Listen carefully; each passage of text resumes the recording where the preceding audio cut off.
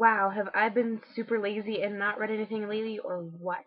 So let's screw literature for a while and talk music. The other day, after giving my bestie a piggyback ride through Walmart, dancing around in the McDonald's parking lot, and dressing up like bad hippies for a basketball game, we started talking music.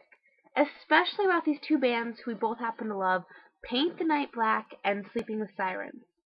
More importantly, we started talking about their song titles. Fievel Goes West Again, Bulbasaur the Brutal, and probably one of my favorites, Dr. Mario vs. Doctor Who, are three of the most random song titles to come from Paint the Night Black.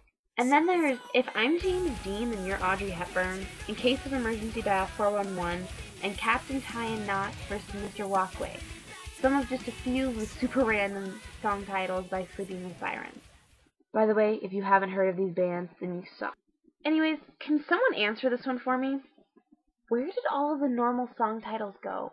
Just as important, where did all of these random song titles come from? Take, for instance, music by Panic! At the Disco or Fall Out Boy. I mean, some of their song titles are longer than their lyrics. If we're going to stop this epidemic, we need to know where it started, right? If you guys watching know of any other super random, super out of this world song titles, leave a comment down in my pants, pretty please. And that's it,